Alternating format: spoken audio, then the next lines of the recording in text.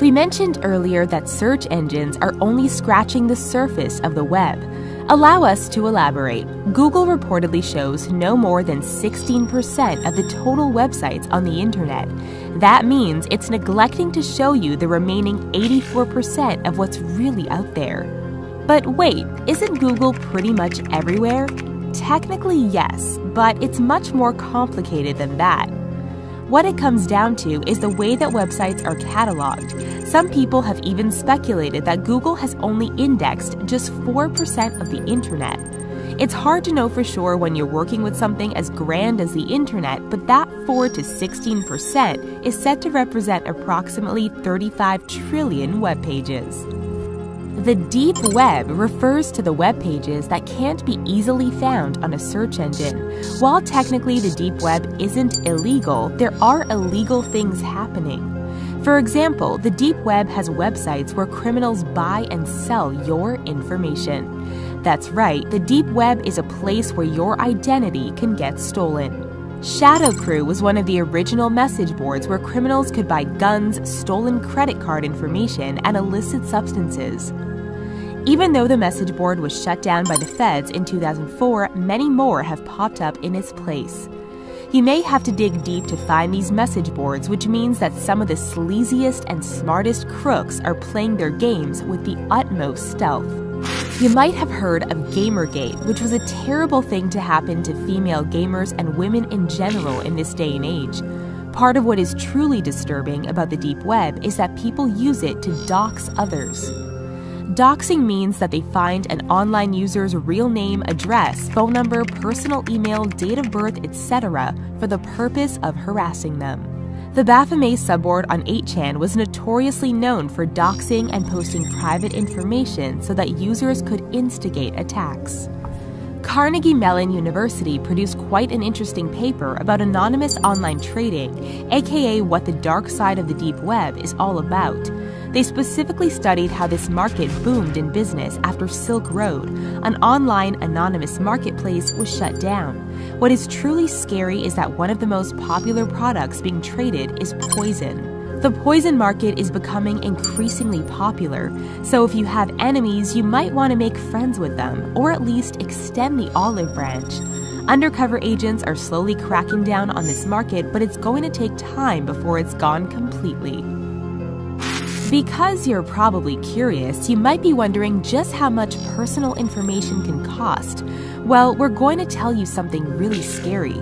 It's very cheap. You might think your personal information is worth a lot of money, but it's actually less expensive than taking a trip to a discount store. For example, Uber accounts were going for just $1 each on sketchy marketplaces in the deep web. Even credit reports aren't going for a hefty cost. Getting records from the credit pair Experian and TransUnion can go for as low as $1.50. So your personal information isn't as priceless as you might think. Since we know there's a lot of trading going on with personal information like Uber and credit accounts, it all has to be stored somewhere. The biggest question is, how does the deep web have deep pockets of data storage? Well, back in 2001, the University of California at Berkeley did a study, and it looks like the deep web has about 7.5 petabytes of data. 1 petabyte equals to about 1 million gigabytes, so that is a lot of data storage happening. A 2014 study put that number at 1 million exabytes, which is equal to 1 billion petabytes. We can only imagine that the amount has increased significantly since then. We know there's a lot of trading and purchasing of illegal things happening in the dark corners of the deep web, but how are people paying for these things? It's not like they can use a traceable credit card. PayPal wouldn't work either. It's not like people are mailing cash to an anonymous address. Ladies and gentlemen, this is where the infamous Bitcoin comes in. Granted, it's not the only way to pay, but it is one of the numerous different types of cryptocurrencies out there. Cryptocurrency is an alternative to digital currency, and it's a lot more secure, meaning people can't hack into it to find your identity. Most of us know that people are using the deep web for more than just buying products. They are also looking for specific services. We're not talking about random ads for companionship that you might see on Craigslist. The services we're talking about are being done by groups like the Mafia. Or so we think. For one, it looks ridiculously easy to hire a hitman on the deep web. For a while, there was quite the scam going on. A group called the Vesa Mafia was basically taking people's money but then not delivering on their life-ending services. And it's not like the users could report such fraud to the police either. Because the deep web gives a person a way to browse somewhat anonymously, their activities are difficult to track. This goes back to that whole thing about a website being indexed and all, which opens the door for quite the number of illegal activities. But one of the most terrifying and disturbing things out there is the adult entertainment industry and how it involves those under 18. In the dark, deep web, people seem to get away with it. However, one of the most famous hacker groups, Anonymous, stepped in to help with this issue. While they use the deep web for communication and organizing their takedowns, they also do vigilante work. In February 2017, they took down about 20% of the dark web, targeting sites that involved underage children. Another scary and disturbing thing that is happening on the deep web is the fact that terrorist groups are able to publish propaganda and organize their efforts. Since the deep web gives people a certain level of anonymity, it has become a popular tool. This is how a lot of organizations are able to recruit their people overseas, and why you sometimes see teens and young adults running away to join groups like ISIS. Of course, the United States government is aware of this problem. They are trying to develop software that will reveal the identities of people using the deep web for terrorism. They're also trying to crack down on the Onion Router, a software that enables anonymous communication.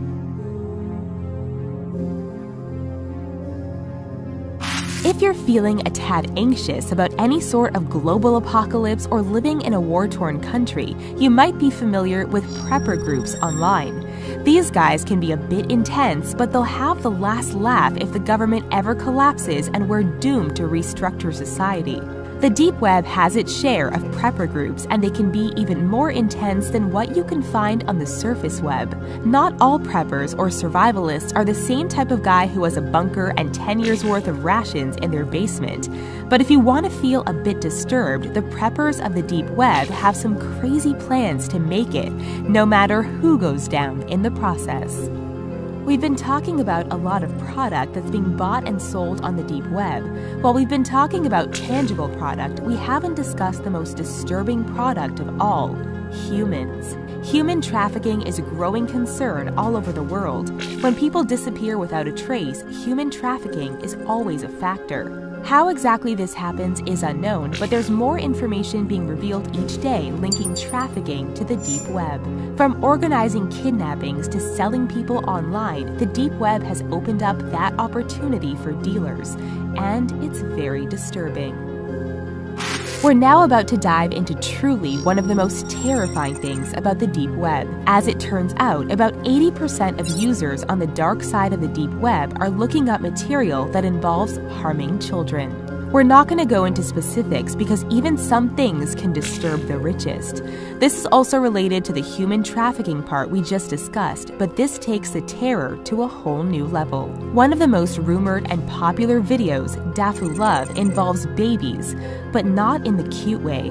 This video is apparently floating somewhere in the dark deep web, and some people have reportedly even lost their minds while watching it. Since all of these purchases of various illegal things are happening in the deep web each day, just how much money is actually being generated? Well, the numbers may surprise you as well as make you question your career choice. Apparently, the biggest dark web markets make an average of $500,000 a day. Some dealers even reportedly make $1 million a day. In 2013, one of the biggest deep web trading sites, Silk Road, was shut down. But when you shut down one site, 10 more come up in its place. Some of the product being traded and sold is quite disturbing. In 2016, a 19-year-old reported to Vice that he was making thousands per week from buying gift cards using stolen credit cards.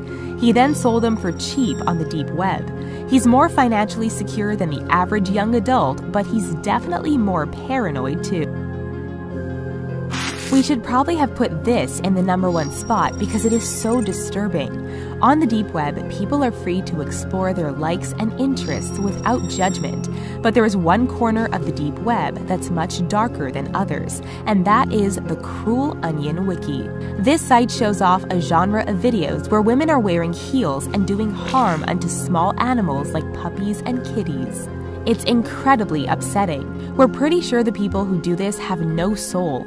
Animal rights groups are trying to get this to stop.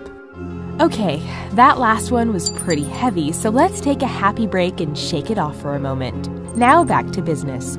Here's something that seems a bit more lighthearted: fake passports. The deep web offers an abundance of resources to get fake passports. Sure, this seems pretty harmless, but then again, think about the people who would want to get into a country illegally, like terrorists, and suddenly this topic gets deep. These fake passports are incredibly detailed and are able to be passed off as the real thing. Another thing that is interesting about the deep web is that there are hackers getting rich from selling and installing malware online.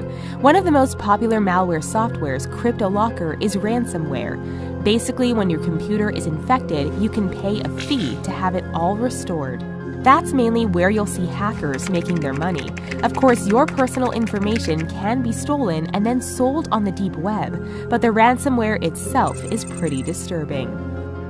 You're going to need your tinfoil hat for this next one. We can assume that funding for the Onion router that we mentioned earlier, aka Tor, comes from deep web users.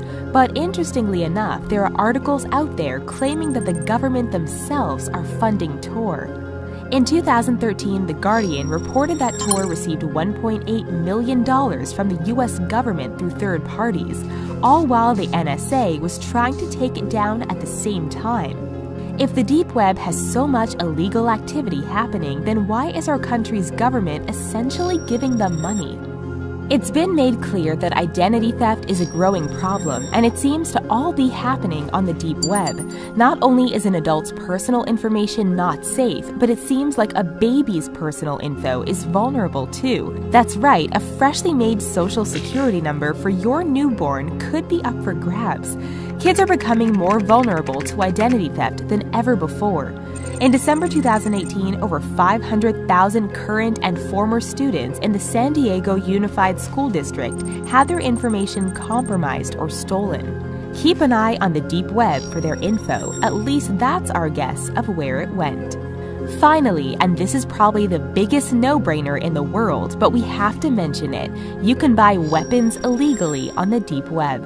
While some dealers won't sell unless you're licensed, there's always someone out there who will take the risk. This fact is probably one of the biggest counter-arguments used in the gun control debate.